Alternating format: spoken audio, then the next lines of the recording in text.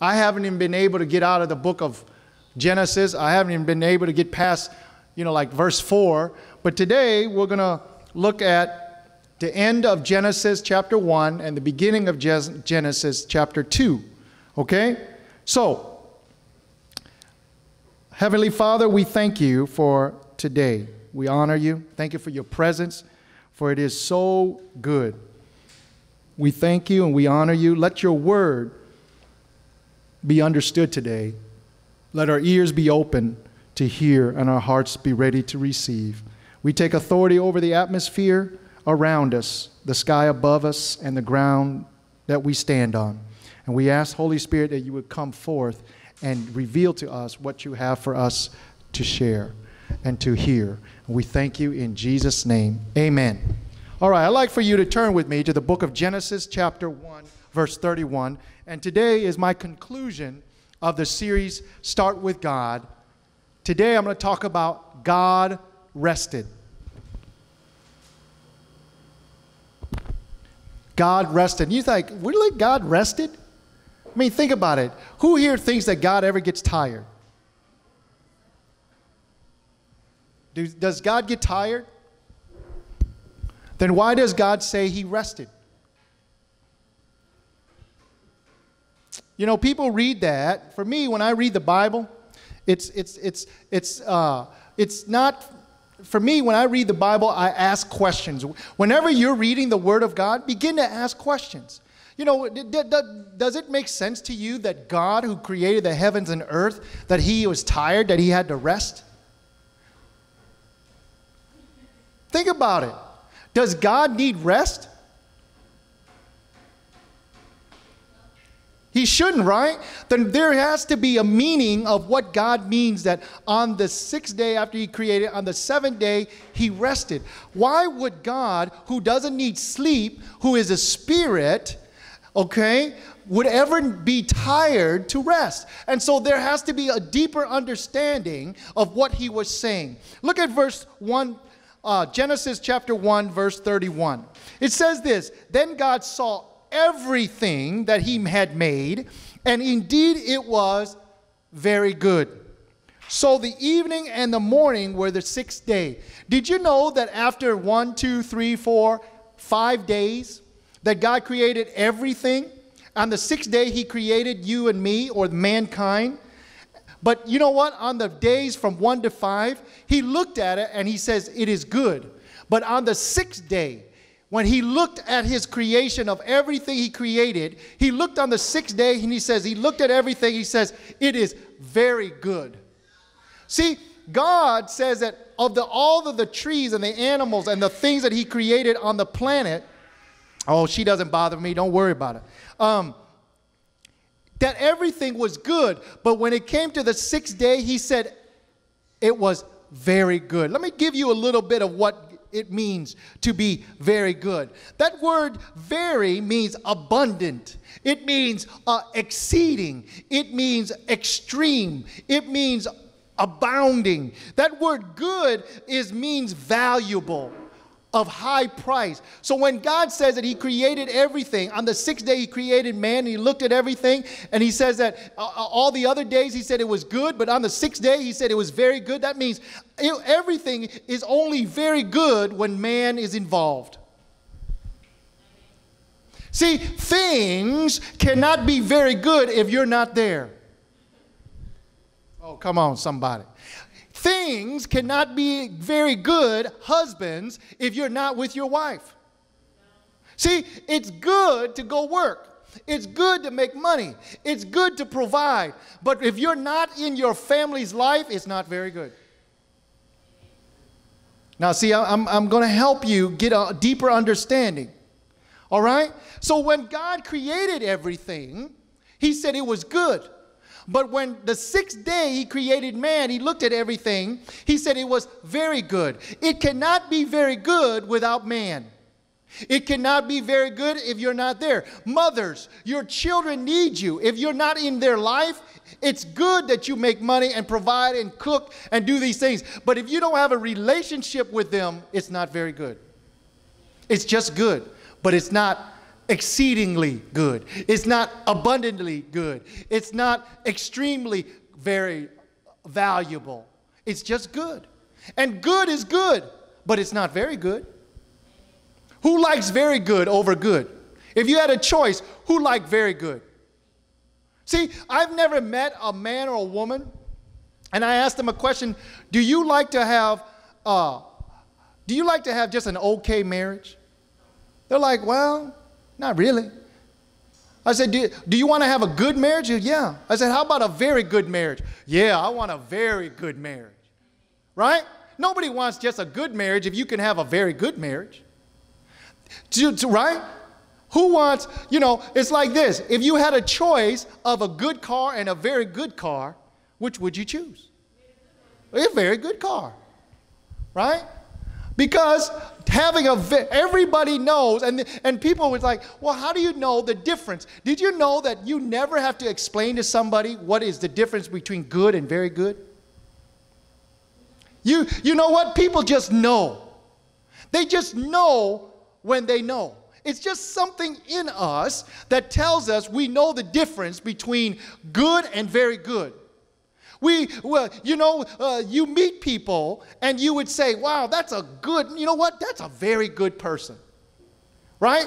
And then how do you explain it? You just know. Why? Is the only way you can know something's very good is you're involved in it. See, I ask you, who wants to have a good church? Yes. Who wants to have a very good church? Some of us just like, I don't know, we in church? Okay. Then guess what? It cannot be very good unless you're there. It cannot be very good unless a man or a woman is part of it. Okay, I'm going to end with something. But so when God said on the sixth day, he looked at everything. He said, man, all the things I made is good, but it can't be very good unless man is involved, unless my image is involved. And so when you are involved in something, it means that God's image, which you were created in, is involved in it. And so whenever you become a blessing, people go, you know what? I am so happy that you're here because you make everything better. Because you are very good at what you do. Very good at what you do. You know, I can do some things that's pretty good, but there's some people that can do it very good. You know, I can sing a little bit, but I'm not very good. Right? Nobody's going to buy CDs to hear me sing. But some of you are very good at it. Some of you are creative, but you're very creative. The same thing that I see, you see in a whole different way.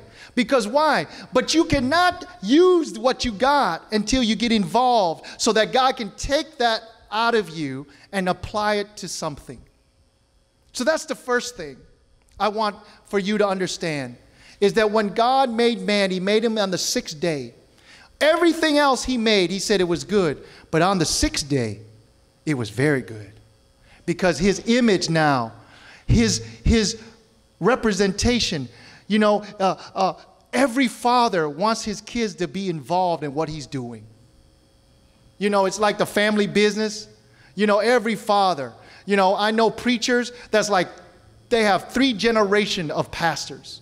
Or they have, even their grandkids are now pastors. And they're like, wow, they become because they want that. You see fathers and mothers that have businesses and they become into that. And they're like, wow, it's very interesting because you see how much better that business becomes. And so God always wants you to be involved because when you're involved, it's very good.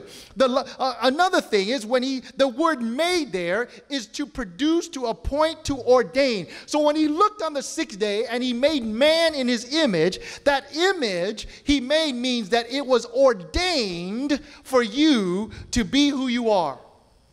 Okay, so that means that wherever you are and whatever you're doing, God has ordained it because the Bible says the steps of a good man are ordered by God. In some way, if you have given your life over to God, that means God's going to begin to direct you. Do you know you're not here by accident today? Some of you might not even want to be here. I understand that. You know, I have children. I understand that. You know, but yet God has gotten you here, and that's not by accident. Because God has ordained you or made you or appointed you for that. Now, I want to talk to you. Go with me to Genesis chapter 2. Okay? Thus the heavens, and verse 1 to 3. Thus the heavens and the earth and all the hosts of them were finished. And on the seventh day, God ended his work which he had done. And this is what really got me. Why would God need rest? I mean, he's gone. And he rested on the seventh day from all his work which he had done. Then God blessed the seventh day, sanctified it, because in it he rested. Here it is again. From all his work which he had created and made. Have you ever wondered, when you read that, have you ever just wondered and say, God rested? I mean, he got tired. You know, Đức Chúa Trời phải nghỉ sao? Mệt mà phải nghỉ nữa hả? No. Yes, but it said rested. You know what this word rested means? In Hebrew, it means the word Sabbath, which is the word we get for Sabbath, right? Everybody know on the Sabbath day. But look at what this word means, okay? Are you ready? It means to rest, cease, to end something, like to end something, to stop doing something, to rest from something. But look at this. This word means to celebrate.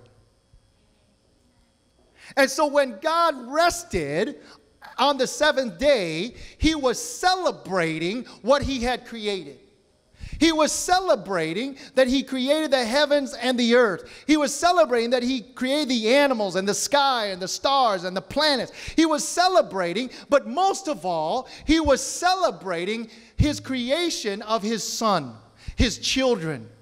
That he was celebrating to say, look, when I have ceased from what I'm doing, that means I am going to celebrate and watch my children carry out the work that I began.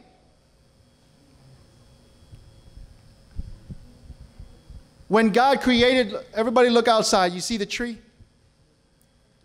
You see the tree? You know that God quit making the tree, but it's still going. Right? But he put inside that tree a seed that forever that tree will grow. But it takes a man to be able to move that tree to where he wants it to grow. You know, my wife and I, when we first moved in our home, we went through we went through 6 oak trees. I couldn't keep it going. Every time I finally had the last oak tree, that means I had 2 each. So I had 3 on each side. So that means I went through 6 of them. They kept dying. So the last oak tree, I was so mad. We put it in the ground. I know this sounds silly. I said, Lord, I put my hand on the tree and said, grow. You are going to grow and live and not die. And you know what? It grew. And we got big oak trees in the front of our house. I mean, I got tired. It's expensive to get a tree. Have you ever bought an oak tree? It's expensive. Okay? So what God created you to continue the work. That's why whenever you do what you do, God begins to celebrate. When we come on the Sabbath day, it represents that God is going to remind you through his word that he created you in his image. And if he's created you in his image, and then what he has put in you, you are capable to carry on that work.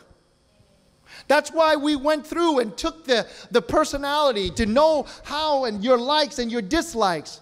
Some of you are very creative. Some of you are very administrative. Some of you can put things together, right? Some of you are very good at decorating, right? Let me tell you, I was telling my mom, This week, my wife and I had lunch with Bishop Holly and a couple of pastors from Illinois. So they took me to this place, okay? It's called, honest to God, they call it, what is it, the Antique Gallery, all right? And I walked in, and I looked around, and these people, you know the old picket fences around your house? You know, and they get old and then they change them, right? They get new ones, right? The old picket, and it's brown and it's gray. These people take these old picket fences and begin to make shelving out of them and picture frame and sell them for $30 a piece. And I thought to myself, what? I just changed my fence into my backyard. And these men take the trash and build birdhouses and shelving and sell them for $15, $20, $30, $50 a piece. And I thought to myself, how can you be that creative? I told my sister Amanda, and she said, I know there's some people like that. That is true what they say. One man's trash is another man's treasure. I was shocked. I was shocked. And I told Bishop, I said, Bishop, I had a whole back fence. He goes, why didn't you call me? I would have came and got that old fence. I said, what would you do with it? He goes, I would have made a shelf. Look, they're selling this thing for $100. This woman took an old piece of wood, right? She put some metal wheels on it, and she sold it for $375. And they asked her, do you have any more? And it's the wood she found somewhere. I was just unbelievable. Ask Lou if I'm lying. There's this lady that took old fence. She just nailed it together and took stencils and drew flowers on it and sold it $30. And I'm like, how come I'm not thinking like that? You know why? God didn't make me like that. All right? So all of us, God rested from what he's doing is because he wants you to continue his work. Whatever you're good at, continue the work. Continue to do it. Continue to do it. There's some of you that love that creativity. There's some of you that get a kick out of putting things together and putting envelopes together, right, Lon? Putting things and having fun doing it. Okay? That's not my idea of fun, but that's their idea. There are some of you that can do things. That's why when God says he rested, it represents that I want to sit back like this. I want to sit back and celebrate and watch my children carry out my work. Do you understand that? You know, this oak tree was not here originally. That means a person had to put it here. Okay? That means whatever God has created, he created for you and me. And when he said he rested, yes, he stopped doing certain things, but he represents he celebrated. Can I tell you like this? God is not going to do things for you that you can do. He will only do what you cannot do. Listen to what I'm saying. God is not going to do something that you can do. He will only do what you cannot do. And so, you know, like, can God do everything? Anything? Yeah. He's not going to come down and brush my teeth for me. He's not going to put my clothes on, right? He's not going to cut my own hair. No. God's not going to drive me from my house to the church because that's what I can do. See, God is only going to do what you and I cannot do. Do you understand? Remember the story in the Bible? There's a story where there's a bunch of 5,000 people were hungry. And Jesus says, will y'all give them something to eat? And what did the disciples say? Lord, we got nothing. We have nothing.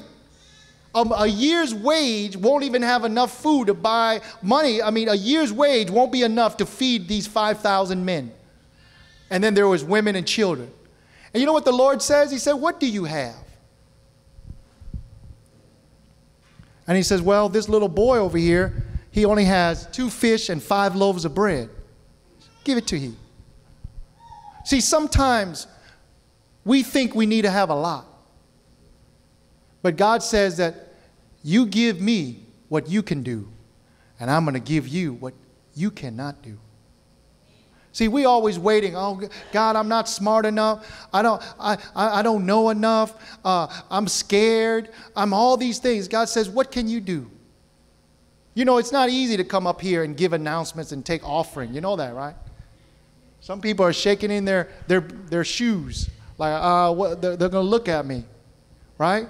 But you know what? Do what you can do, and let God do what you cannot do. And the story is, that little boy, the disciple says, I only have 5 loaves of bread and 2 fish. And he says, give them here. And when you put it in the hand of Jesus, he was able to feed 5,000 men and have 12 baskets left over. Think about it for a minute. 5 loaves and 2 bread, and you got 12 baskets, and you fed people a fish buffet. They had a fish sandwich buffet, all you can eat. Everybody like all you can eat. Right? That's a fish sandwich buffet. We call it fish fillet instead of Chick-fil-A. Right? So you got that. Look, the reason why God rested was he wanted to celebrate your accomplishments. He wanted to say, that's my girl. That's my boy. You can do it. You can have a very good marriage. You can have a very good church. You can have a very good career. You can have a very good ministry. You can have a very good voice. You got to develop your voice. Do what you're supposed to do, and God will do what you cannot do. Look, I don't know how to do all this. But you know what? I know God has my back. You know what? All I can do is come. And so, look, brothers and sisters, it cannot be very good if you're not here. If you're not involved in people's lives, it can't be. It could be good. Their life is good. But their life is very good if you're in it. Because you bring the image of God. Daniel, you know what? It's so happy to see you. You know, because why? Your presence makes life very good.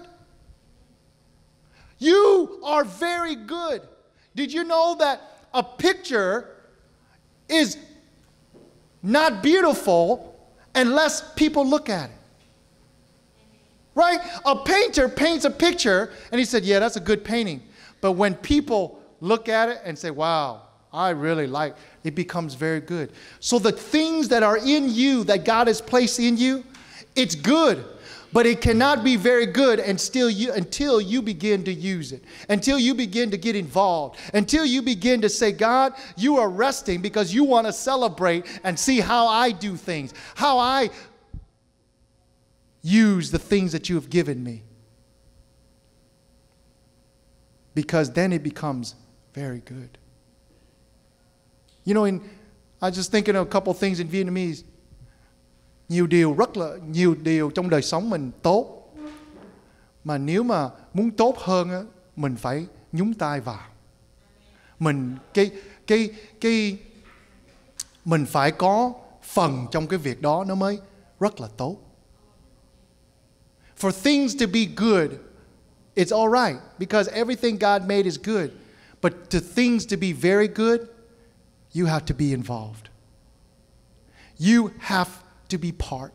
And look, don't look around and say, look, this is not, it's God. I know this is different, but God wants you to be involved. And we've been talking about how to get involved. God rested because he doesn't want to do it anymore. You know what? He's given you everything to do. So he's given you the power. In the very first week of January, we talked about begin everything with God, right? The first 4 words of the Bible is in the beginning, God. Then I spoke about the second week about being creative. The 5th word of the whole Bible begins with in the beginning, God created. That word created means to make something out of nothing. Okay? I don't care what people say. No chimpanzee, no monkey can make a space shuttle to go to the moon. I'm sorry. That's never going to happen.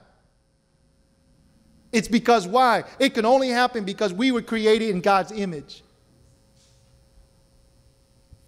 True?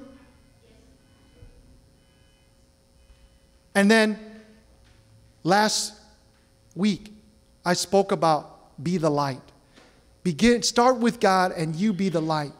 Go and start a cell group, a life group, something. You know, if you like to take photography, start a photography interest group. You know how many people right now have a digital camera, very expensive, don't know how to use? It's true. All those little functions, they don't know. But what if you start one and begin to bless them with your talent and show them? And then start winning people. Do it as a service to people. What about that? How about doing that?